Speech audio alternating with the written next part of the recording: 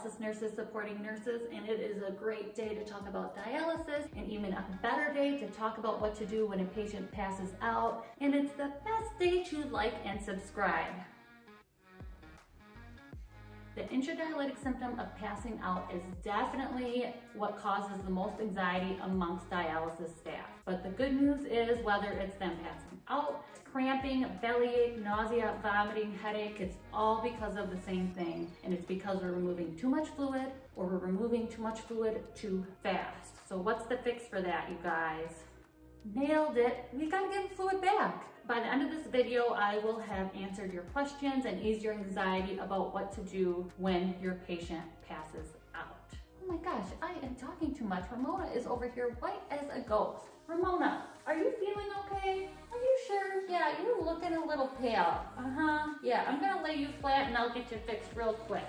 So number one, I'm gonna lay her flat. We need to get that blood back to her brain. Number two, I'm going to ask for help. Sonia, I could use your help over here. Ramona's not feeling well. Bring some oxygen. So I've got Sonia coming over here to help me take care of the patient. They're going to manage the patient so I can manage the machine. And if I can not panic, this is me not panicking, I'm gonna put my gloves on and I'm going to stop removing fluid from Ramona. Minimum UFR.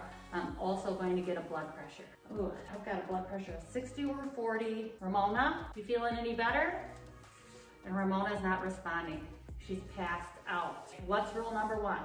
Do not panic. We know what to do, and we've got Sonia here to help. Pro tip number one of the video, we need to get that fluid back and we need to keep that pump going. When we open the saline, we're going to end up dropping this arterial pressure, and that's going to stop the pump. So to keep the pump from stopping, you need to toggle the up and down arrows on the blood pump to open up those arrows. So I'm going to give the saline and I'm going to keep the pump going. If you forget to do that, don't worry about it. Just come back and get that pump going. See how much saline you're giving her. Ramona, how are you feeling? Would you look at that? Fixed her. She's got color back in her face. She's smiling.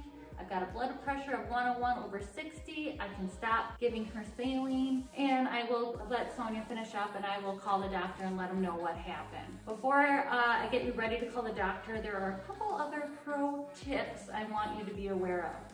Be aware of your needles. The last thing you want to happen when you're laying them flat is that you accidentally pull their needles out, because then you've got another problem. You've got to stop the bleeding and you still have to give them saline back. So watch those needles. Depending on the patient, you kind of have to use your critical thinking. When they start feeling like they're passing out, oftentimes they also get nauseous too. So it's a really fine line between having them lay flat but also preventing them from aspirating. So depending on the patient, if you're able to lay them flat and have them lay on their side, give that a try. If you're not able to lay them on their side, get someone over there with an emesis bag, start giving them fluid to kind of help get their blood pressure back up. I would say whenever you are looking around the room and you see anybody with their feet down, you need to go to that patient. Majority of patients that I have seen pass out, it's they have their feet down and then all of a sudden they're looking great. So when people have their feet down, I have an eagle eye on them. I am over there, I am